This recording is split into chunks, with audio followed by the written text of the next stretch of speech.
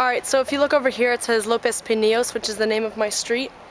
And this is my building right here. Thought I'd take you on a little bit of a bike tour of what it's like to leave the apartment. Sorry, need to get situated. Alright, here we go. A lot of red and white buildings in where I live. It's kind of, I haven't really seen other areas that look like this so much. It's really one of a kind. They set it up for me. It's really nice. I didn't even ask. They just knew who I was. Anyway, over here there's like a park area for kids. Then you go down here. Still in this like red and whitish area. This is a place that you can buy like bread and snacks and things. It's kind of hard to see with the light, but that's it. It looks kind of cyberish.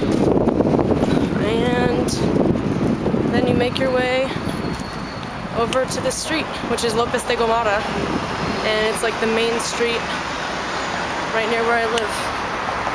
So down where the buses are, and it goes all the way down that way.